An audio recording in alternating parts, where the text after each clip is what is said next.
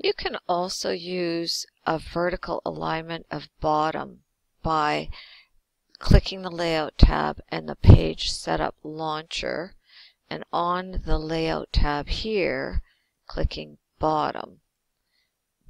And that means that everything typed from this point forward, the last text will remain at the bottom and everything else would push upwards. If you started a blank page, by default, the vertical alignment is always top.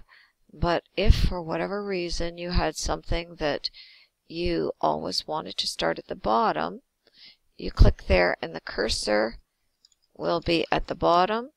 And as you wrap the text, this text will push upward and always keep the last line just at the margin, bottom margin.